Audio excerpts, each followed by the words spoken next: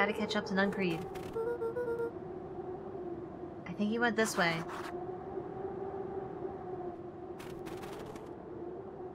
Wait. I thought this looked familiar. That arch. The sign. This looks familiar, yeah. Maybe we can clear off the snow? No time, Nuncreed's getting away.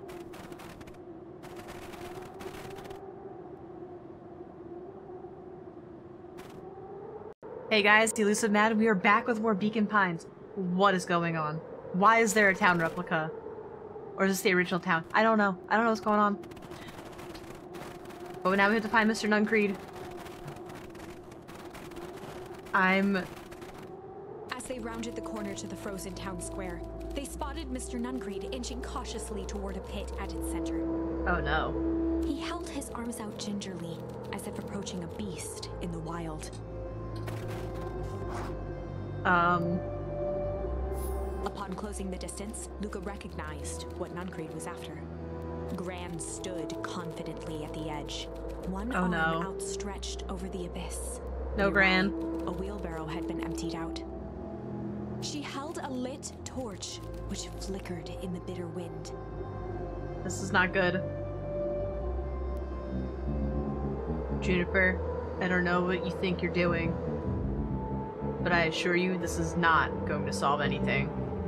If you drop that, you've doomed this whole town. Oh, it wasn't me who doomed this town. I've been watching you, Joseph. I know what you've done. You and your co-conspirators. Gran? What's happening?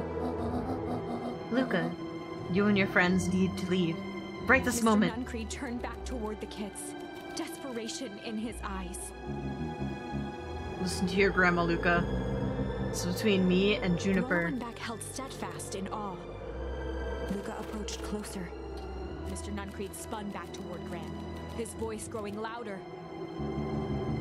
You've got it all wrong, Juniper.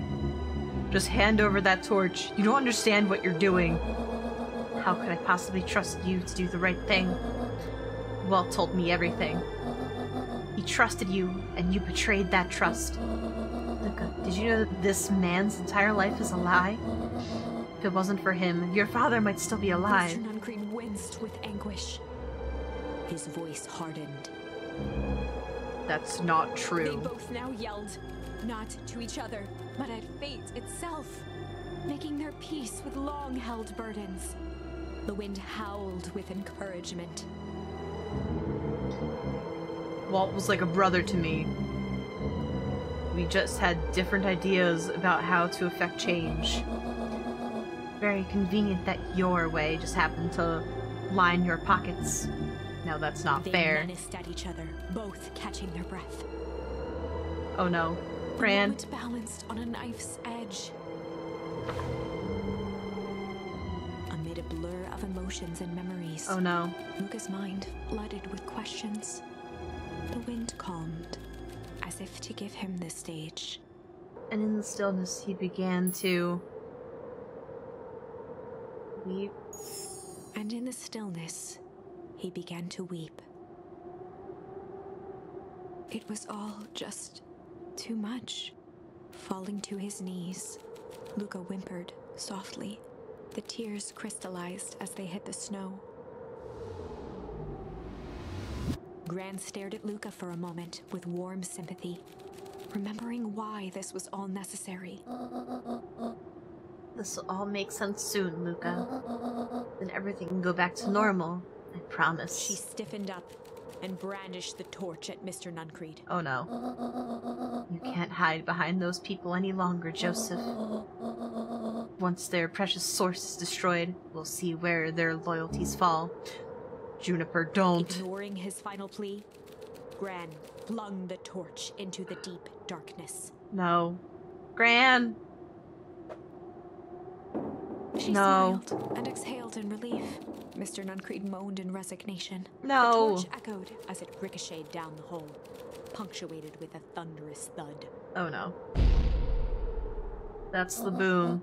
You see, Joseph, I've learned one very important lesson in life. If you want things to change, then you must be willing to. Before Gran could finish, the ground shook her to silence. Oh no. Is it the ice again?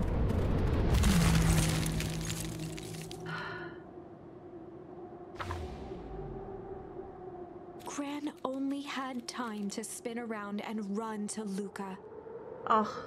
Her attempt to shield him, an honorable but trifling act. Gran. Unflinching love, pitted against an unthinking horror, there was no contest.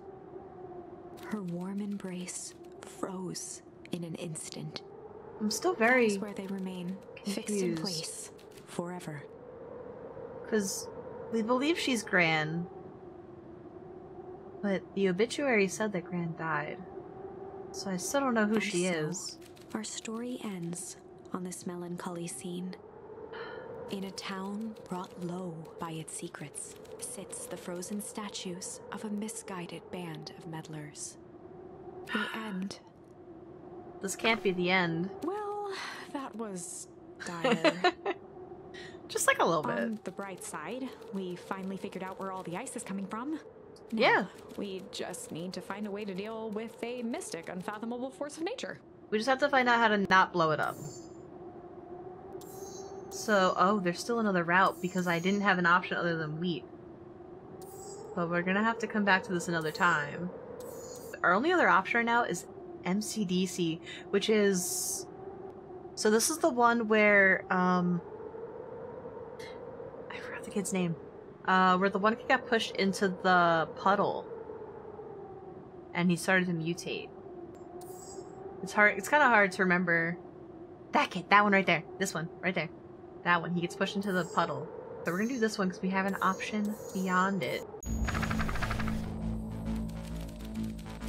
Luca drew himself up and decided to take the only option they had left.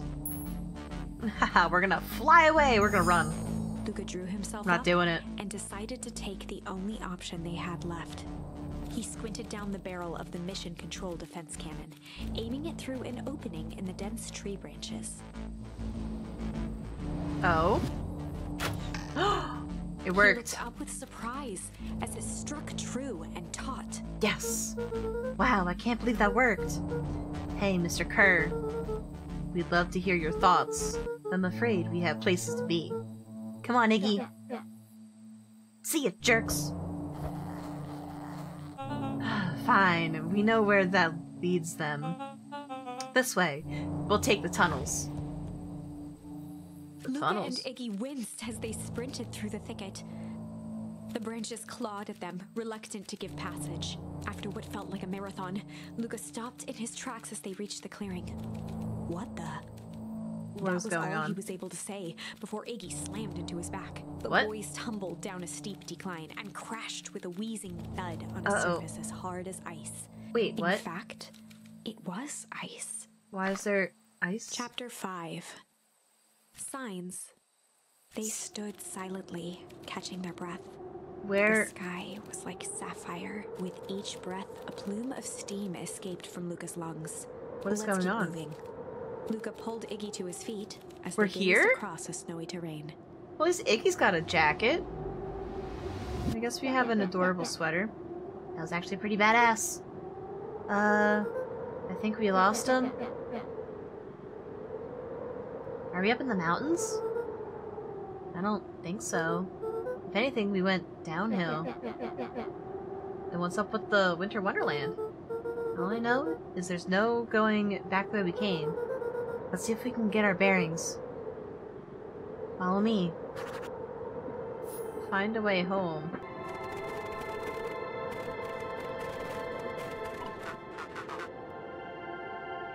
Luca, are you there? Luca had almost forgotten the walkie-talkie he was carrying. It's that bozo Kerr. I hope nothing bad has happened to you out in those woods. Luca looked at Iggy with hesitation. No need to be rude. With a resigned sigh, Luca responded. It seems like the only dangerous thing in the woods is you. He speaks, the young man of the hour. Now, how in tarnation did you end up with one of our radios? Just lucky, I guess. Boy howdy, you Van Horns are full of surprises, aren't you?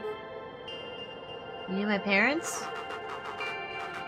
I never had the honor of meeting your father, but your mom sure was a handful. Luca winced, shoving the walkie-talkie back into his pocket. We gotta keep moving. Can I go anywhere here? No. It's like maybe it would give me a different path? Oh no. What's the readout? Sitting above 258 Kelvin. That's a bit far from last time. Should we report this to Mr. Kerr? Meh, still within safe ranges. Maybe spreading, but it's under control for now. Even a small nudge in the equilibrium could cause a cascade. Dude, relax. Just a few more sites to hit before we can punch out. Let's get this over with.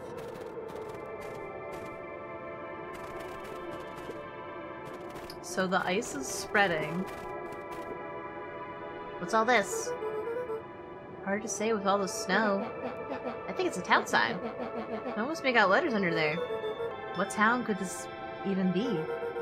There couldn't be another town this deep in Weepwood. I'm looking at evidence to the contrary. Let's figure out what we're dealing with here. Step 1, snow's gotta go. Let's see what I can do. Ugh!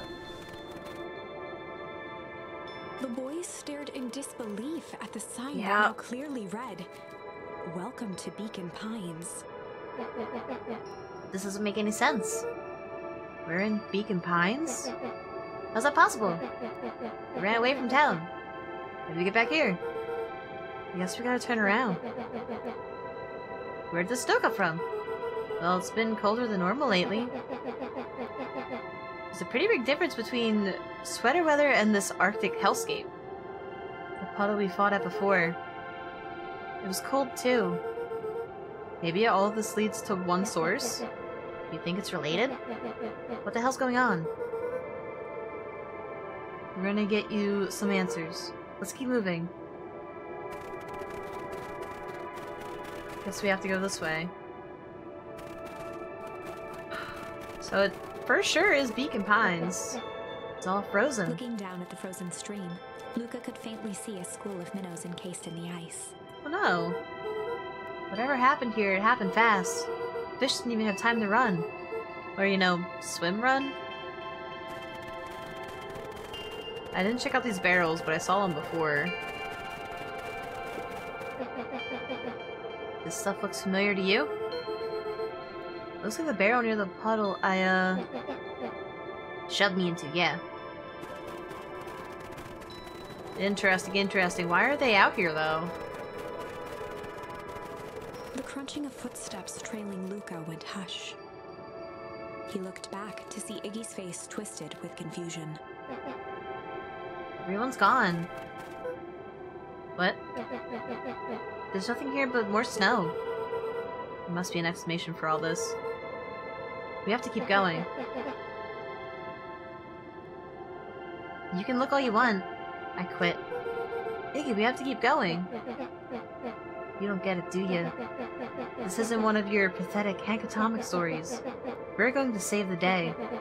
We aren't even gonna save ourselves. My face is mangled.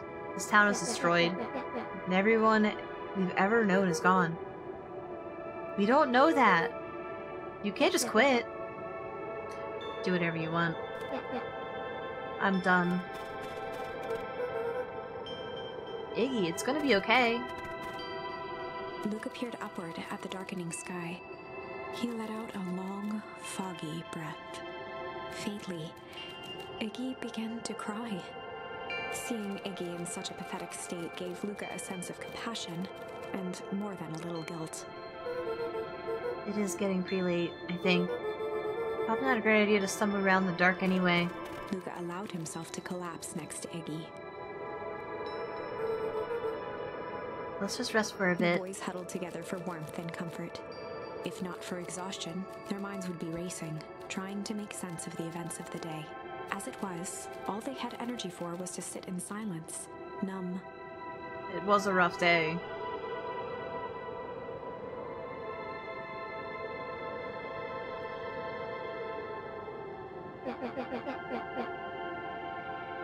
The way the snow covered everything over, it's kind of calming. Yeah. I haven't had time to say this, but thanks. Huh? For getting us away from those creeps. I sort of froze up back there. Iggy, I should be the one apologizing. This all happened because I lost my temper. Nah, that's bull hockey. First of all, you didn't know what that gunk would do. You didn't, right? Of course not. And second, stop with the baloney about losing your temper. But I did lose my temper. Iggy motioned sarcastically to his half-deformed face. Obviously. That's exactly what you should have done. Huh? I was being a horse's ass. You were supposed to be a horse's ass in response. That's how it works. Iggy, I'm having a hard time following. You wanted me to fight you? Of course! Geez, you goody-goody types take forever to understand this very basic point. Why would you go around saying cruel things to get into fights? He shrugged. Something I do. You're an asshole because you're bored? Sometimes I feel empty. You wouldn't understand. You and Roller are always having a blast together, laughing and calling that dinky little treehouse mission Iggy control. now wept openly. Perfect little Luca Van Horn. With his perfect little life. My life is not perfect. Everyone in town likes you. Not everyone. Hell, that new girl hasn't even unpacked yet and she already likes you. You have Tish. He wiped his nose with his sleeve. I love Tish. Tish is great. But she isn't exactly the world's greatest conversationalist, you know? Luca gave a warm chuckle. I get that impression. Iggy cleared his throat as he wiped his eyes. Huh, it must be raining out here. Definitely. Iggy arched into a wide yawn. We should probably try to get some sleep. Yeah. Let's lay low for now. Tomorrow, we'll get to the bottom of all this. Luca's eyelids began to slowly drift shut. Luca? Yeah? I always did want to see the inside of your dinky little treehouse. What'd you think? Not bad. I'll give you a full tour when we get back. You know what? That's all Luca could whisper before succumbing to sleep. Oh no. Iggy snuggled in some more. When it comes to worst days of my entire life, this one wasn't half bad. The house smelled of warm bread. Luca was playing with toy blocks on the living room rug. He looked up to see his parents on the couch. His mother held his father's head in her lap. She idly stroked his hair while humming a song. A voice behind Luca spoke. "This is how you remember them, huh?" Luca turned to see his own face. The doppelganger from his dreams, still clad in a yellow hazmat suit, still carrying a look of disdain behind empty eyes.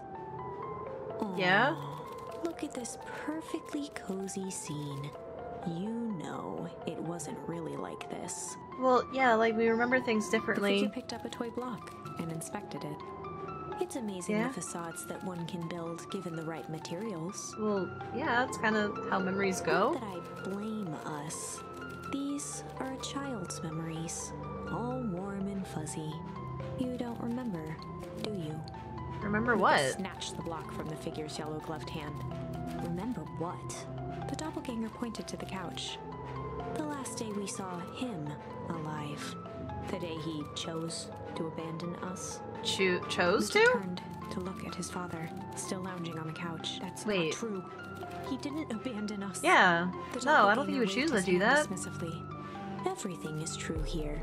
It's just a matter of what we choose to see. Let me show you. The world flickered and pulsed. Luca was sitting next to his bed, listening to his heartbeat with one of his dad's stethoscopes. The doppelganger limped into the room. Now, we both know that's not how this went. He grabbed Wait, what Luca's happened hand then? and guided the stethoscope to the floor. Luca heard muffled shouting, brought close by the stethoscope. It was his parents. Oh no. Hiding. Do you remember what we did next? Luca gave a slow nod and crept down the hall to peek through the banister. He could see the outline of his mother at the bottom of the stairs. They're fighting? We can't afford to get involved in this. She was scared. What is happening? His father stepped forward. What am I supposed to do? Just watch? There's a sickness in this town, and we both know who's behind it. I swore an oath to help people.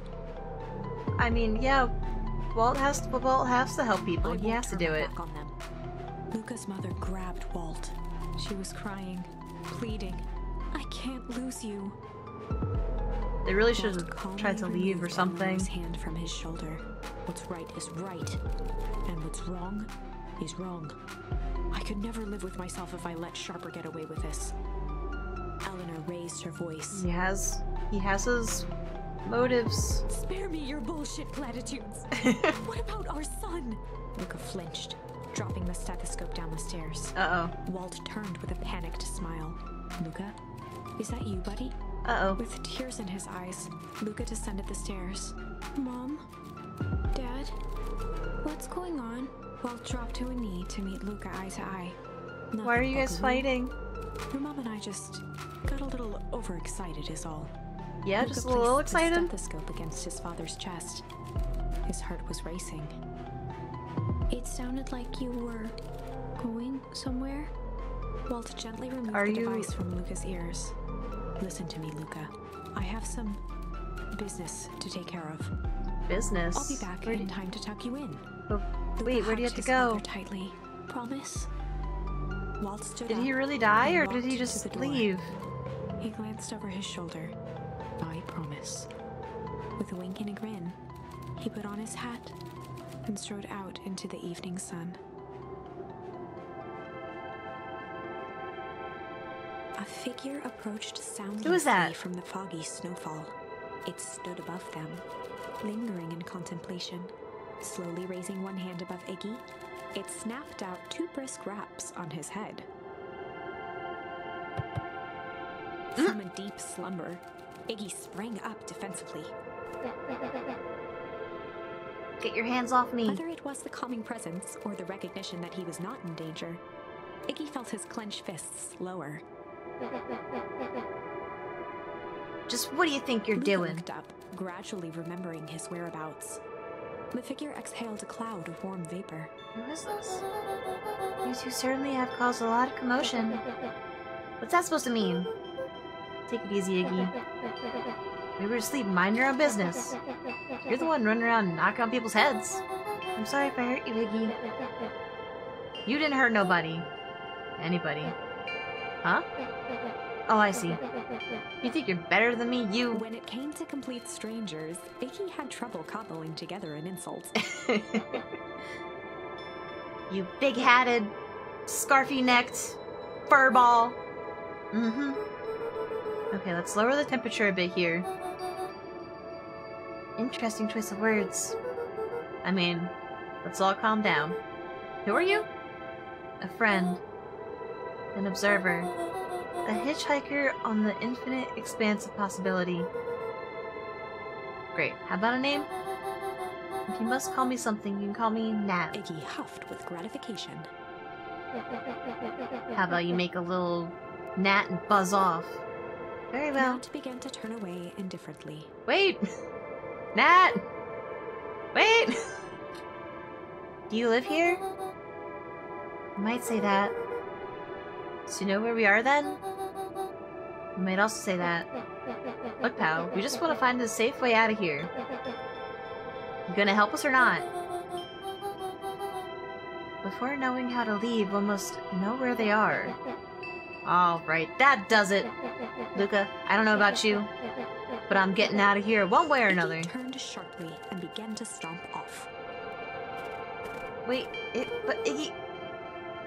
Enough with the riddles. Iggy, wait up. Realizing he'd worn their patience then, Nat relented. Very well, I suppose this isn't the time for metaphors. Show you how to get back Luca home. and Iggy turned around with hope in their eyes. Come here. Nat took a deep breath in. Close your eyes. Nat exhaled slowly, then snapped his fingers. Okay, open them. For a brief moment, Luca and Iggy let themselves believe that some great magic was about to unfold until they opened their eyes and found themselves in the exact same place, cold and disheartened. This is your home. This is Beacon Pines. Look, Nat. We don't know how we got here. Maybe we stumbled through some time travel gate in Weepwood? Or we teleported to some alternate universe? Or this is all just some crude experiment by Kerr and his goons? This is not our home. We're inching closer to the truth. Alas, the reality is much less fanciful. Just give it to us straight. So be it. As I said, this is Beacon Pines. The original, true Beacon Pines.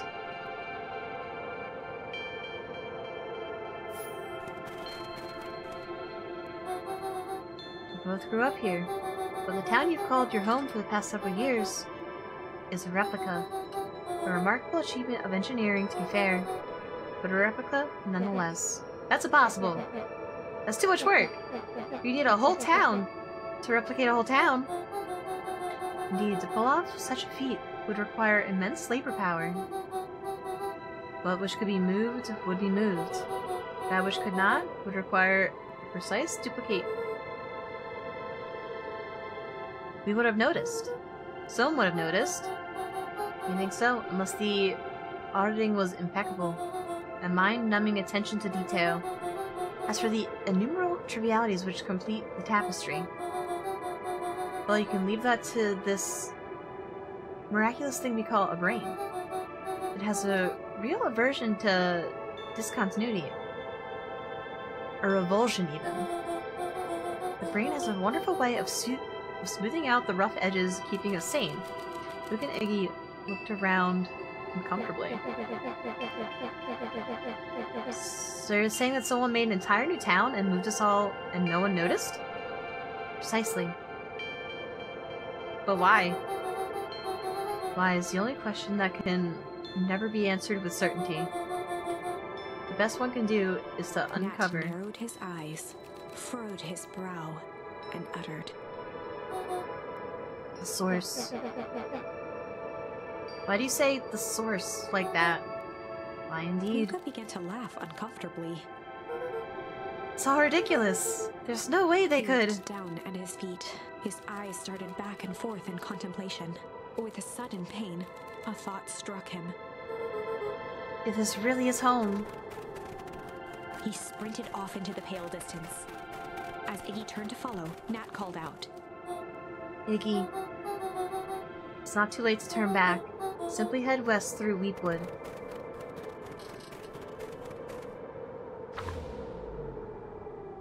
Chapter 6.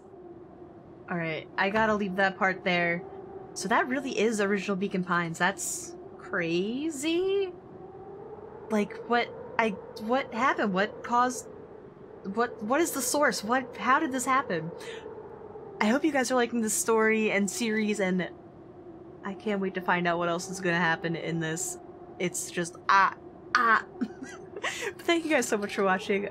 I hope you guys are enjoying this, and I will see you in the next one. Bye, guys.